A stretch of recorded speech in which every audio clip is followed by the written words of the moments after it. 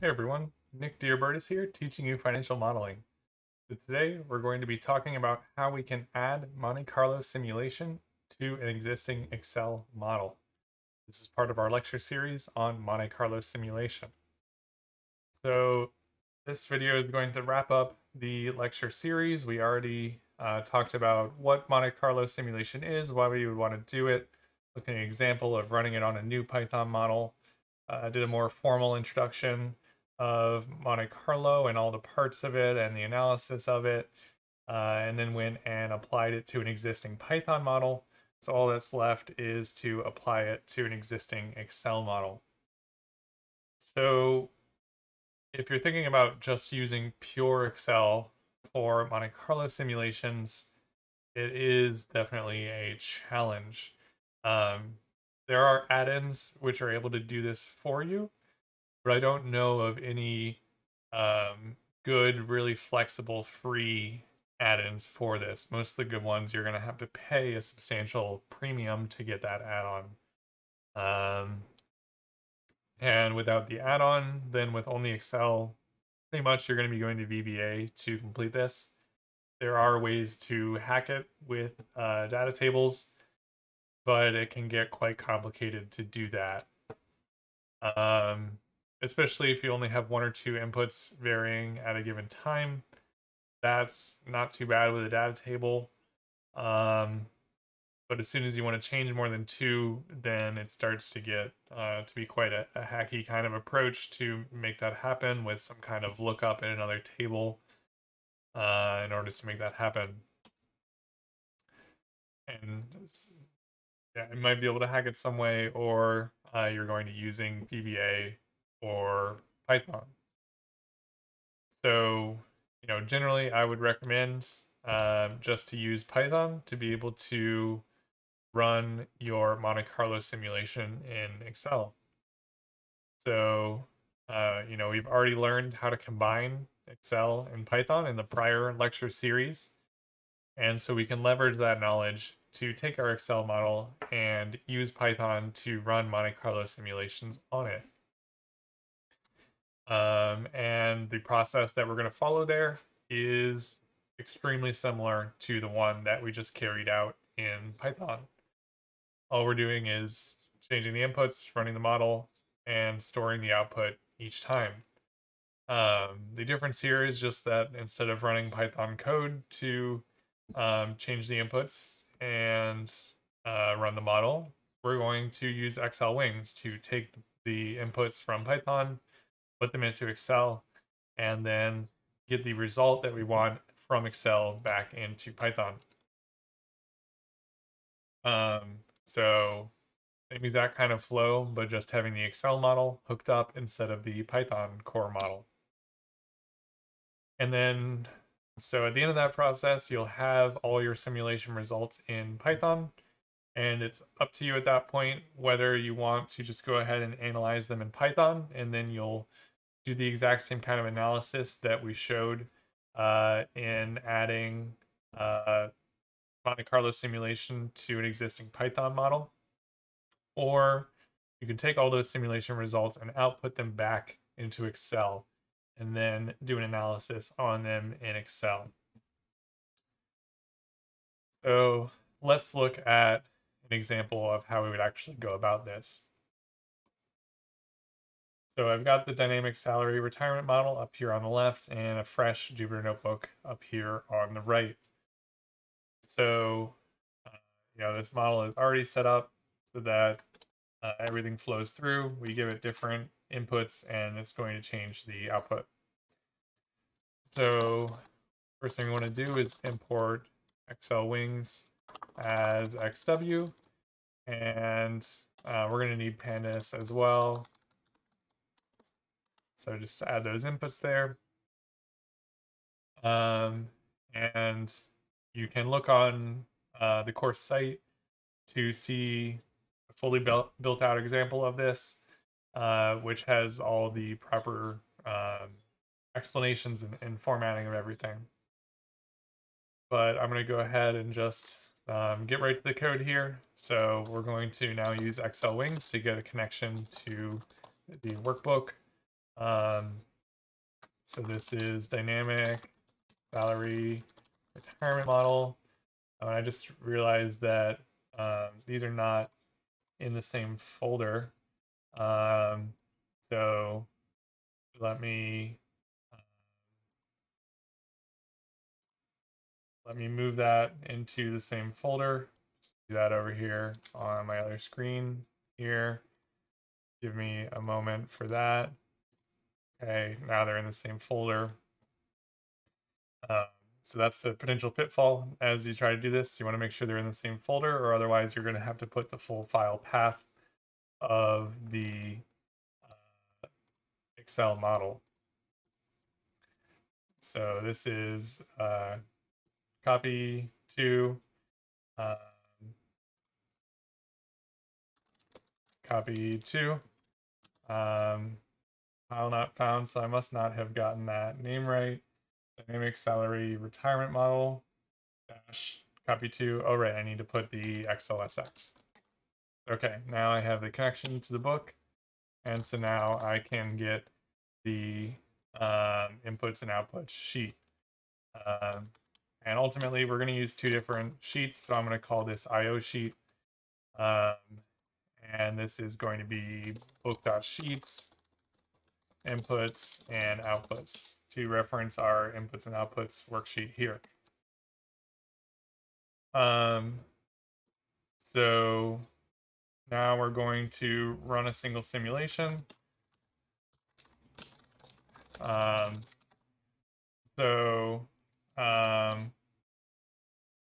that we need to do to run a simulation in Excel is change the input. That's going to automatically trigger Excel to recalculate the model.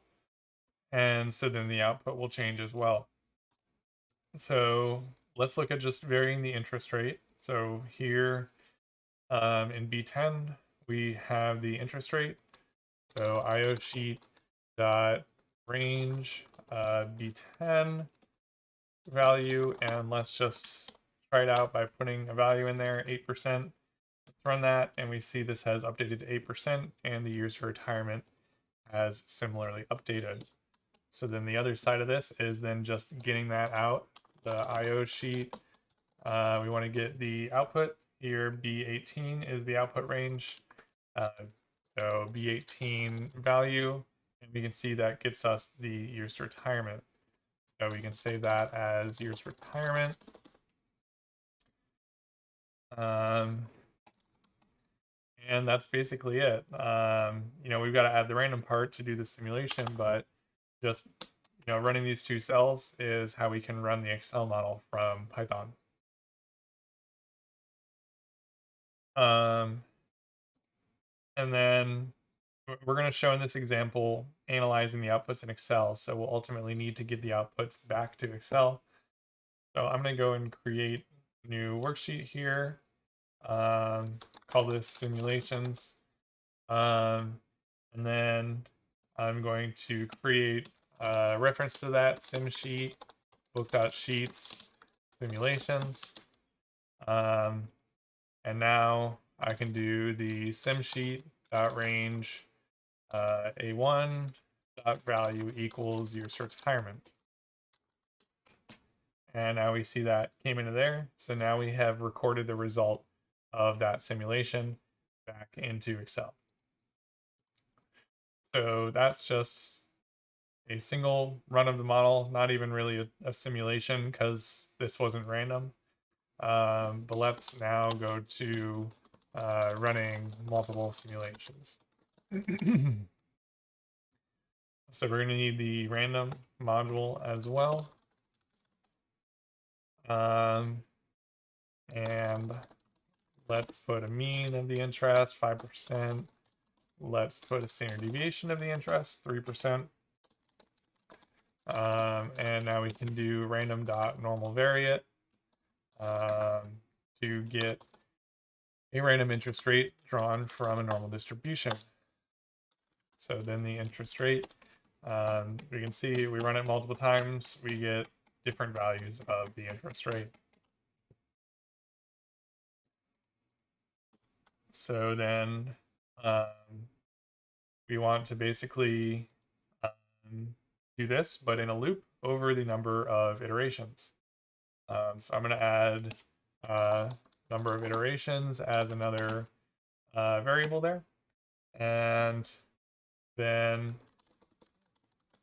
we're going to go through the range of the number of iterations. And we're going to get the interest rate. And then we're going to put that interest rate into the model. And then we're going to extract the years to retirement from the model. And that would be running the simulations. So then the other thing is just to save the results. So all retirement years.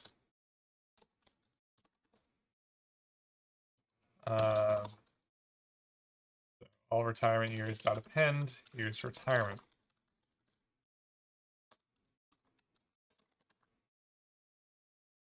So now I run this and we can see we get 10 different years to retirement. And if you look over at the Excel model while this happens, you can see that the interest rate is changing around. And it actually changes around more than you can even see because it's going really fast.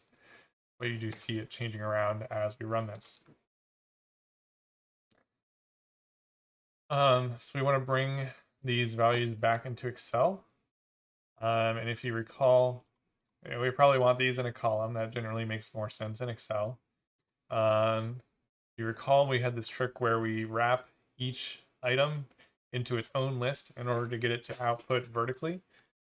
So we can do vertical retirement years, do list comprehension, just putting a list around each of the retirement years so that we have something that looks like that. And now that we're able to write back into Excel in a column format. So I'm going to go to the same spot as before, but I'm going to put the vertical retirement years. And now you can see that each time I run this, it's going to bring this into there. So I run these two together, we're going to get new simulation results coming in each time and back into Excel. So then it makes sense to wrap all this up in a function. Retirement simulations. It takes the number of iterations, the interest mean, and the interest standard deviation. Does all this, and then does this as well. And we can have it also return the all retirement years just in case we later wanted to do analysis in Python as well. And then we can do retirement simulations for the results. Let's go up to 1,000 iterations this time with a 10% mean and a 5% standard deviation. And then look at top 10 results. And we'll see that run for a while. We can Excel kind of froze up while it was running, but now we can see that we have 1,000 different results here from 1,000 different simulations. And we also have those same results in Python as well. So now we have our results in Excel and we have them in Python, so you could go and do your analysis in either at this point. But we've already seen how to do the analysis in Python, so I'm going to show doing the rest in Excel. So we have all these results here. The first thing that we might want to do is a histogram to see the distribution of the results. So I just highlighted all of that. I'm going to go and insert chart, and then I'm going to go to histogram and add the histogram. And we can see the basic distribution here. And see, we can change the number of bins here. Generally, better to have more bins for these simulations because you've got so many different cases. So 100 is maybe too many bins because now it looks really sparse. Let me go with, let's try 25 on that, which looks a little bit more reasonable. This would be probability distribution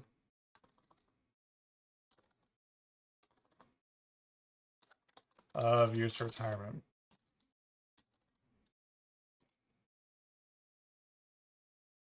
Okay, the next thing that we'll want to look at is the percentile table. So in order to do that, first you want to set up your percentiles. So I'm just going to start with 5, 10%, and then I'll be able to drag for the rest of the range. This is going to be years to retirement. And then Excel has the percentile function, which is like the quantile in Pandas. And then we're going to grab all that data. And then the percentile is going to be the one which is there to the left. And make sure that you fix the range on the data because you don't want that to move as you drag down. But we do want the percentile to move. So then we can complete that and we can see that it looks right. That 5% of the time we can retire in less than 20 years, and 10% of the time it takes at least 40 years. And then the last thing that we can do here is get the probability of a certain outcome. So for that, then we can recreate what we had done in Pandas by, let's just say our objective is retiring in 25 years. So objective 25, say objective years to retirement to be more clear.